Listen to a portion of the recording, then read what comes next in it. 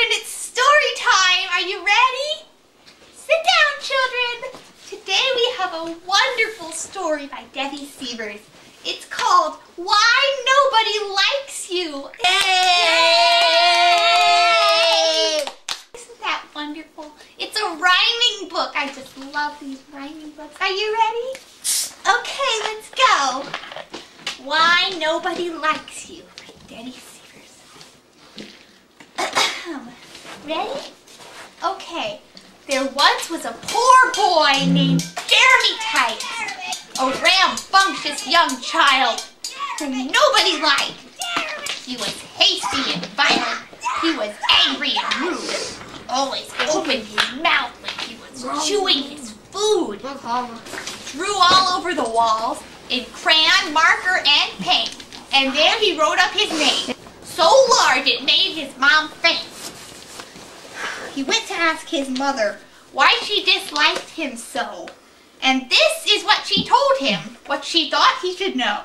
You're much too loud all the time, and your singing's off key. You repeat all the bad words said by your father and me. Put me in singer pants. You killed all your goldfish. You ran over the cat. You beat up the dog next door with your new baseball bat. I don't like you, Jeremy. I don't like you one bit. You yell far too much, and you throw hissy fits. Jeremy was quite startled by all the things that she said. So soon after that, he went to speak with his dad. You're rude and you're noisy, said Jeremy's dad. You're just not a good child. You're terribly bad. You hate having to work, and you're failing at school. You don't even play sports. Son, you're really not cool. Belching the fart, you don't even care.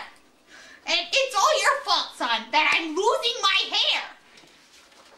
His sister thought he was ugly. His brother said he was dumb. And Grandma was afraid of the adult he'd become.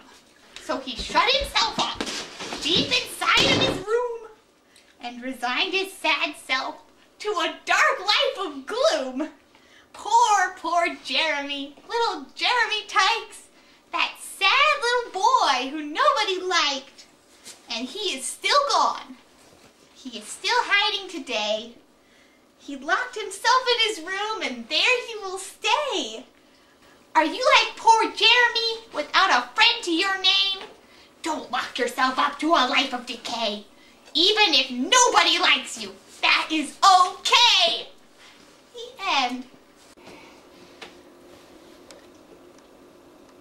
Oh, wasn't that wonderful, children? All right, I really need a drink. Nap time! Nap time, everybody.